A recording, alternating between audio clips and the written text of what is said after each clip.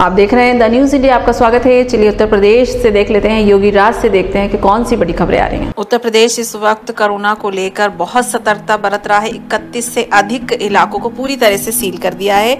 कोई आवाजाही नहीं होगी इस क्षेत्र में। आपको बता दें कि 48 घंटे के अंदर जहां जहां कोरोना वायरस से पीड़ित या लक्षण पाए जा रहे हैं उस क्षेत्र को पूरी तरह से सील कर दिया जा रहा है। रायबरेली जिले के दिल्ली से लौटे 2 तबलीगी जमात के कोरोना पॉजिटिव पाए जाने के बाद इस एरिया को भी सील कर दिया गया है और पुलिस कर्मी तैनात कर दिए गए हैं। इन लोगों को बिल्कुल अलग रखा गया है। बात करें सीतापुर की, तो सीतापुर का खैराबाद सील कर दिया गया है क्योंकि यहाँ पर भी संदिग्ध पाए गए हैं। सादिक नाम के व्यक्ति के घर में 8 बांग्लादेशी रह रहे थे और इनमें से एक का टेस्ट पॉजिटिव आया है। लखनऊ में सदर बाजार पूरी तरह से सील कर दिया गया है क्योंकि यहाँ पर भी इसी तरह के लक्षण पाए गए। एक मस्जिद में तबलीगी जमात के 12 सदस्य पाए गए थे, जिनमें से 11 का परीक्षण पॉजिटिव आया था, जिसके बाद एहतियातन तौर पर ये पूरी तरह से बंद कर दिया गया था। सदर बाजार के निवासी के अनुसार अपने दरवाजे पर खड़े होने के माध्यम से भी उन्हें बात करने की अनुमति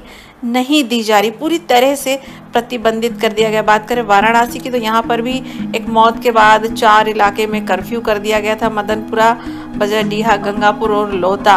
और परिवार वालों में इतना डर था कि उन्हें अंतिम संस्कार के समय भी काफ़ी दिक्कत का सामना करना पड़ा था।